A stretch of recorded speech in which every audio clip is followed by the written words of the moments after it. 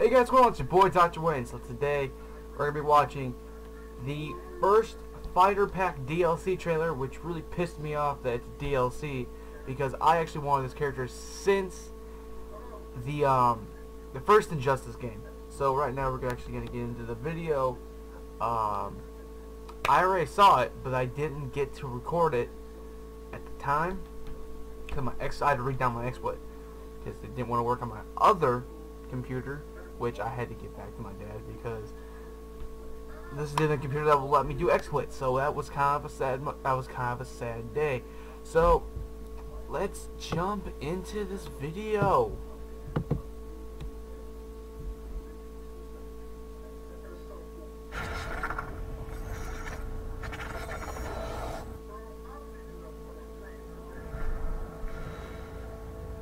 Okay.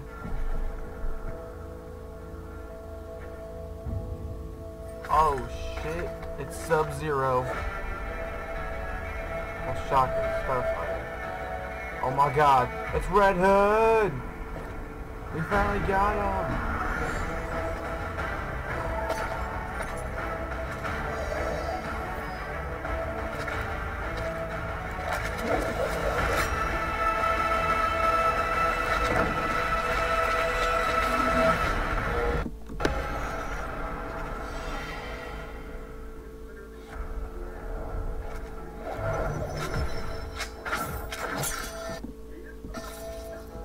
Okay, so I like how they redesigned Red Hood for Injustice. They didn't give him the oversized bat symbol, which I'm pretty sure you can put on there, because as in the other gameplays, you can change the way the symbol looks.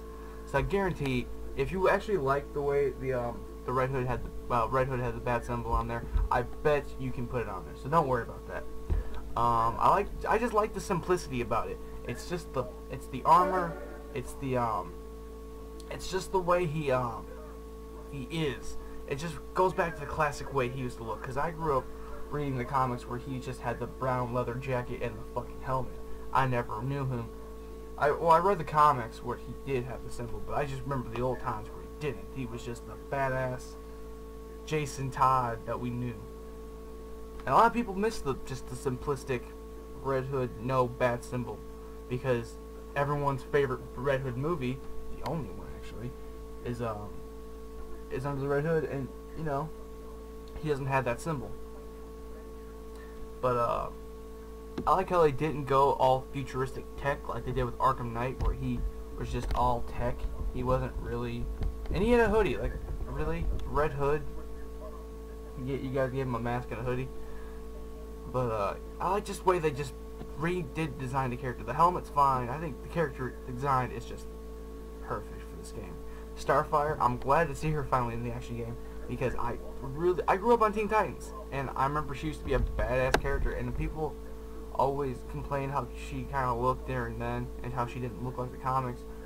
Right now, I think she looks fine for this game. This is her first game, so I wouldn't give her much shit for that.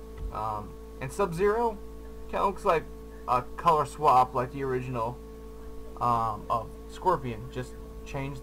I bet you can change it to something else too. I bet you can get the original Mortal Kombat 9 skin from him. I don't know. Maybe you can maybe they have a thing where you can turn him into Noob Saibot with DLC, with another DLC skinner.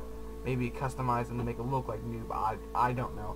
But for right now, I think it looks great. I'm super excited. I'm really mad that this is DLC though.